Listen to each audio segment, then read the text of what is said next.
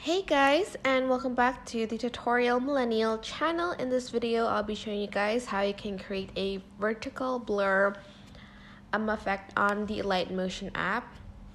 So open your project, press the plus button, and choose a shape. And I'm just going to resize it to fit the whole frame, Ooh. And then I'm just going to go to the part where the video ends, click on the rectangle and crop it. Then I will go to Effects, Add Effect, and choose Opacity / Visibility. Oh, sorry, no, choose Other, that's what I meant. And then choose Copy Background. And then press the plus button next to Standard Settings. After that, I will then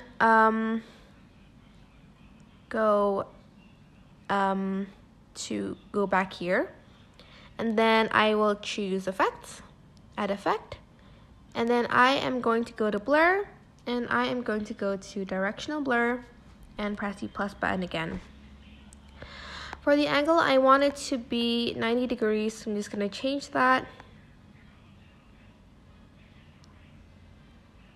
I will then go to the beginning of the video, and I will go to Strength and add a keyframe, and then I'm going to put it to 0.10. Then I'm going to go to almost the end of the video, add in another keyframe, and have the strength to 0. I will then go to Graphs, and I will choose this one, and I will just adjust it a little bit. Go back, press the 3 dots and choose Duplicate. And that is basically it. Super simple, but I do hope this tutorial was helpful for you guys. Don't forget to like, comment, share, and also subscribe to this channel if you haven't done that.